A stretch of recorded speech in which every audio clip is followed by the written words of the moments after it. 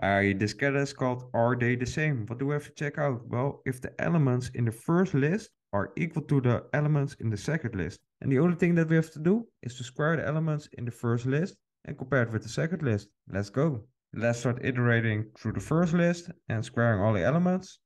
So for integer in array 1, and then we can, basically square all the elements. Let's put it in a new list, result.append the squared elements. Yeah, and let's return that.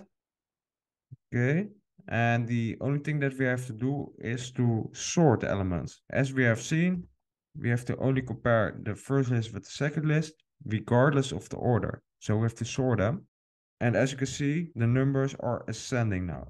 So let's do the same for the second list. So we sort them in ascending order. And if they are the same, then we have to return true. Yeah, and this will probably work out. When we change this up to 132, it should return false.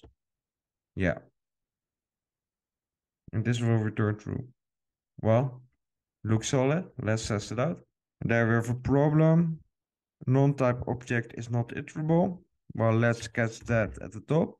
So if the type of array 1 is not equal to list, or the type of array 2 is not equal to a list, then we return false right away. Let's attempt it again. There we have a typo. Attempt. And there we go. Hope this has been useful, that you learned something from it. I'll thank you for watching and hope to see you in another video. Ciao.